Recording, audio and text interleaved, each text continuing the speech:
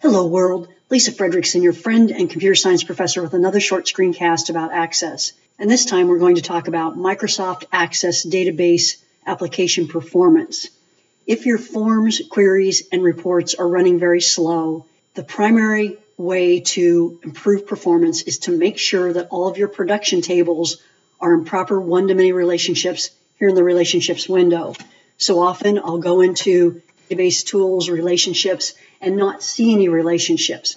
Make sure you click the All Relationships button. Make sure that any hidden tables appear. And in this case, all of the production tables for the Northwind database are in proper one-to-many relationships, which is going to make the database very fast. The welcome, system settings, Northwind features, and name autocorrect log tables are just information about the application. They are not production tables, so they do not need to participate in the one-to-many relationships. That is the primary thing you can do to improve your database application performance. After that, I would go into each table and design view and check out each field, make sure that the correct data type is chosen, and on these short text data types, make sure that field size is cranked down as small as possible. No need to save 50 characters for each customer name if your longest customer name is only 25 characters long. So go through each field, examine the properties, particularly the field size of the short text data type. I would go through each table in design view and look at the indexes. Indexes are created to speed up sorting. So for example, this index name is IDXFNLN, and the index is defined as first name, and if there's a tie on the first name, then the last name would be used.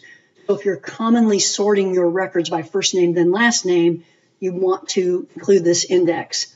The second one sorts the records by last name, then first name, and then the primary key field, which is employee ID, is always a default index on every table.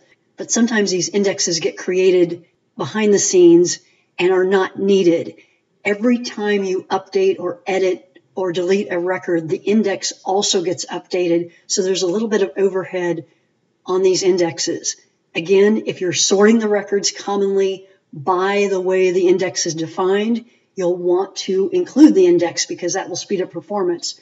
But you do not need to maintain indexes on records that are not commonly sorted by how the index is defined. Finally, if your database is still running sluggishly after all of that, you might want to consider database tools, splitting the database. When you split the database, you actually create two files, a front end and a back end. The front end contains all of the objects except the tables. It includes pointers to the tables. The back end contains the tables. So the thought is that you create a copy of the front end with all the queries, forms, reports, macros, and modules for each user and have them all point to a common back end that's typically on a file server. So typically you'd put the front ends on each user's machine, and so that forms and reports and queries would be loaded locally. But of course, they all want to share the same data. So the back end would contain the actual data, the actual tables, and the front ends would simply point to that back end. So that's another technique that you can use to improve the performance of your database. In fact, splitting your database is often considered a positive thing to do, even if your front end and back end are both located on the file server. The reason for that is if the front end gets corrupted, then your back end is still safe with the tables.